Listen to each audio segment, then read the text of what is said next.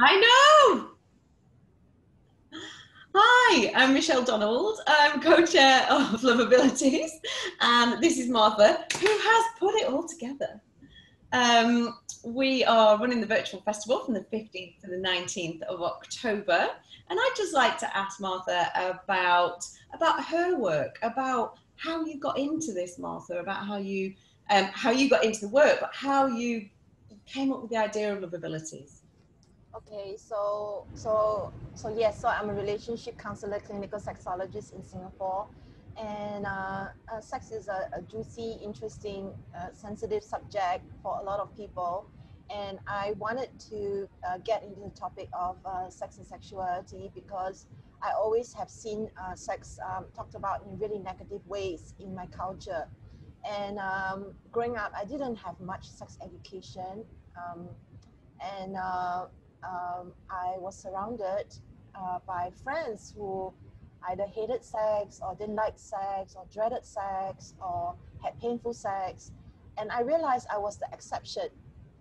So I thought, if my life purpose is to help people, wouldn't it be amazing if I can also help people when it came to their sexuality? So that's when I went and got all this training and been running my practice for the last 11 years. And of all the different kinds of sexuality challenges that someone can have, all the sexual dysfunctions, um, after having done it for, like 11 years now, I really wanted to have the opportunity to work in the areas that were the most marginalized. So I'm very fortunate that in the last 3 years especially, I have been able to work with people more closely than ever around sexuality and cancer challenges, sexuality and disabilities, whether it's intellectual and physical. And it's always a privilege to have a glimpse into somebody's life and to be able to hold their hand and support them for a time. It really is an honor when people open up and share of their lives with you. And I am very grateful for my work. So the Love Abilities Festival came about because during this pandemic, I have been invited and was part of 4 virtual sexuality festivals. 4. And after the 4th one, I asked myself, look at all my colleagues doing all these amazing festivals.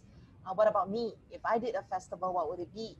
So I wanted to create an Asian sexuality festival. So I did Sugar and Spice in August this year. It was 15 days, and we it was the first of its kind.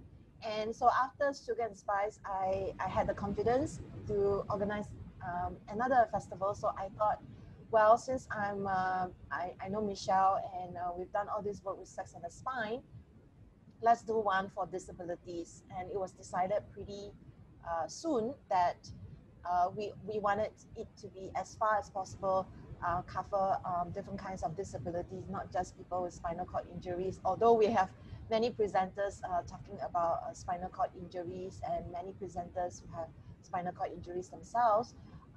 However, it was also a matter of time and opportunity and who we knew that we created this festival with all these amazing presenters. So we have presenters with disabilities, we have presenters who are highly experienced sexuality educators who specialize in disabilities. So I would say that my emphasis, my preference was always people with disabilities first, but we also didn't just want anybody with disability, we also wanted somebody who was articulate about talking about sexuality, who is open and who has experience with educating people as well. So not just somebody with disability, because I think the audience will want to learn from the presenters. So we have presenters with disabilities and presenters who are highly experienced sexuality educators. So as for myself, because some of the presenters had like a shorter time slot, so then I thought, okay, the festival has 9 panels, has so many educational sessions.